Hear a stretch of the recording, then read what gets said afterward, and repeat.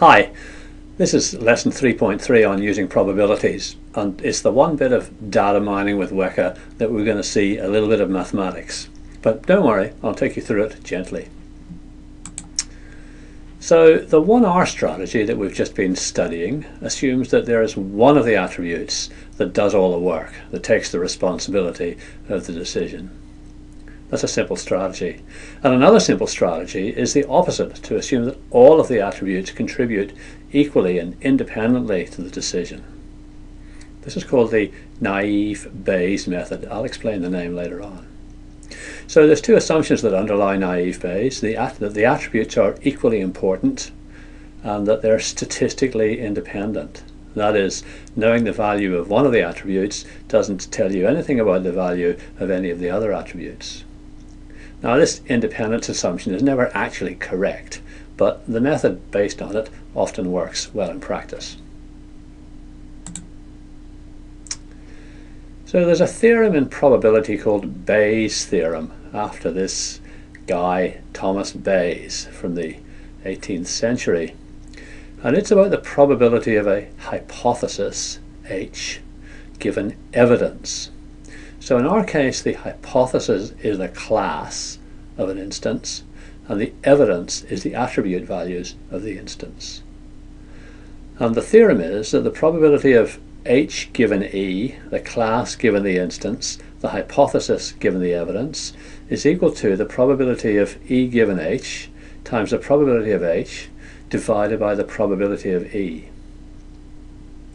So P of H by itself is called the a priori probability of the hypothesis H. That's the probability of the event before any evidence is seen. So that's really the baseline probability of the event. So for example, in the weather data, I think there are 9 yeses and 5 nos. So the baseline probability of the hypothesis play equals yes is 9 over 14, and play equals no is 5 over 14. And what this equation says is how to update that probability, PR of H, when you see some evidence, to get what's called the a posteriori probability of H. That means afterwards, after the evidence. And the evidence in our case is the attribute values of an unknown instance. That's E. So that's Bayes' theorem. Now, what makes this method naive? The naive assumption is, I've said it before, the evidence splits into parts that are statistically independent. So the parts of the evidence in our case are the different attribute values, the 4 different attribute values in the weather data. And when you have independent events, the probabilities multiply. So the probability of H given E, according to the top equation, is the probability of E given H times the prior probability PR of H divided by the probability of the evidence. And the probability of E given H splits up into these parts. The probability of E1 given H, the first attribute value, E2 given H, the second attribute value, and so on for all of the attributes. Well, that's maybe a bit abstract. Let's look at the actual weather data. Here it is on the right hand side, the weather data, and in the large table at the top we've taken each of the attributes, outlook, start with outlook, and we've looked at under the yes hypothesis and the no hypothesis how many times the outlook is sunny. It's sunny twice under yes and 3 times under no. That comes straight from the data in the table. Overcast, well, when the outlook is overcast, it's always a yes instance. So there are 4 of those and 0 no instances.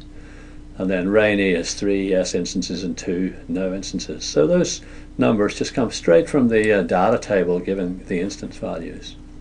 And then we take those numbers and underneath we make them into probabilities. So let's say we know the hypothesis, that is, let's say we know it's a yes.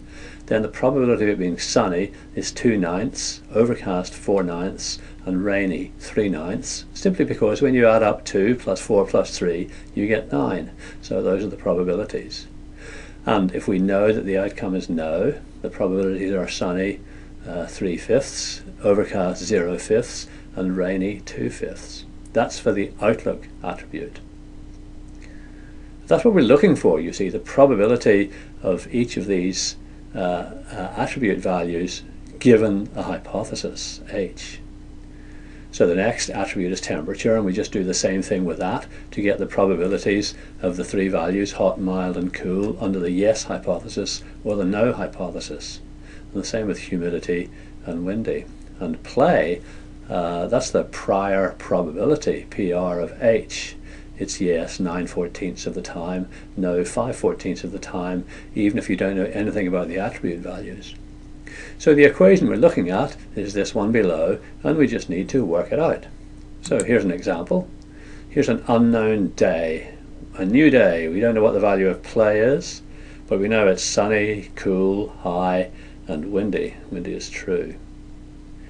So we can just multiply up these probabilities. If we multiply for the yes hypothesis, we get 2/9 times 3/9 times 3/9 times 3/9. Those are just the numbers on the previous slide. PR of E1 given H, E2 given H, E4 given H, finally PR of H, that is 9/14. And that gives us a probability of 0.0053 when you, a likelihood I should say, of 0.0053 when you multiply them. And then for the no class we do the same to get a likelihood of 0.0206. These numbers are not probabilities. Probabilities have to add up to 1. They're likelihoods. But we can get the probabilities from them by using the straightforward technique of normalization. Likelihoods for yes and no, and we normalize them as shown below to make them add up to 1. That's how we get the probability of play on a new day with different attribute values. So just to go through that again, the evidence is outlook is sunny, temperature is cool, humidity is high, windy is true. We don't know what play is. The probability of a yes given the evidence is the product of those four probabilities, for one for outlook, temperature, humidity, and windy, times the prior probability, which is just the baseline probability of a yes. And that gives us that product of fractions divided by PR of E. We don't know what PR of E is, but it doesn't matter because we can do the same calculation for PR of no given E, which gives us another equation just like this, and then we can calculate the actual probabilities by normalizing them so that the two probabilities add up to 1. PR of yes given E plus PR of no given E equals 1. It's actually quite simple when you look at it in numbers. And it's very simple when you look at it in Weka as well. I'm going to go to Weka here. I'm going to open the nominal weather data, which is here. And we've seen that before, of course, many times. I'm going to go to classify. I'm going to use the naive Bayes method. It's under this Bayes category here. There's a lot of implementations of different variants of Bayes. I'm just going to use the straightforward naive Bayes method here. And then I'll just run it. So this is what we get.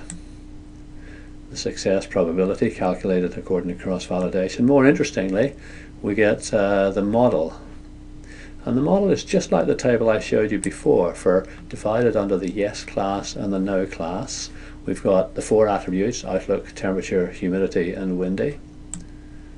And then we've got for each of the attribute values, we've got the number of times that attribute value appears.